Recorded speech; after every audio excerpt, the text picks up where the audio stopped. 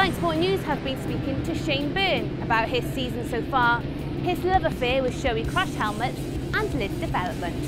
We've had a great year so far, and you know, one of the funny things is that it looks like it's been wonderful, you know, but Nokia was actually a really difficult round for us. I mean, the result was good, like a first and a second is a good result, but you know, the amount of effort and the amount of how can we put it? You know, the time and the concentration that it took to achieve those results was far harder than perhaps any other round I've ever had on the Rapid Solicitors Kawasaki.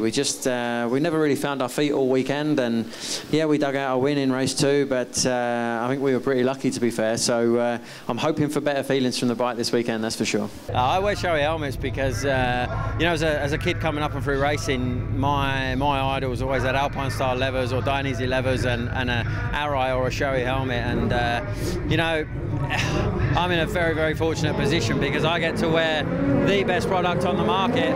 I get money for doing it, and yeah, you couldn't get better product than I get supported with, so really happy. I wouldn't wear anything else, you know. At the end of the day, there's lots of companies who are fire a few quid at you to wear the helmet, but you know, I always say you can't buy another head, and I couldn't be happier, you know. If you offer me all the money in the world to change to another manufacturer, I'd stay with Shoei and Alpine Stars. I'm a loyal guy, and I've been with both of them for like 9 or 10 years or something like that in my career, and hopefully that will never change.